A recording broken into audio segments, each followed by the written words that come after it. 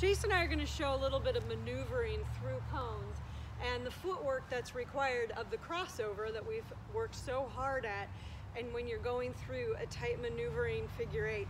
I have 2 cones and a stuffed animal set up that we're going to maneuver through as a figure eight. Ready?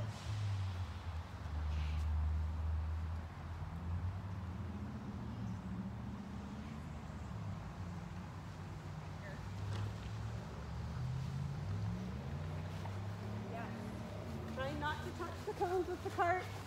As in any draft test, you touch something, you're done. See how her crossover? She gets through, and then we're going to cross over again. Here, good girl. She's very comfortable in her cart.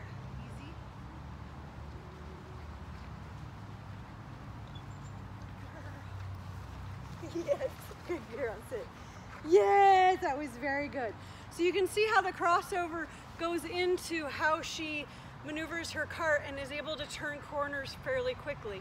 And my challenge is not to get too close to her so I don't touch her when we're doing this, and making sure she's going at a good pace. But I'm so proud of where she's come with drafting and the comfortableness, the comfort that she has in the cart. So set yourself up your own little maneuvering, but that gives you a good idea of the turning radius that we have at this point. I'm sure it could be tighter, a little smoother, but I'm super proud of where we are. So happy drafting.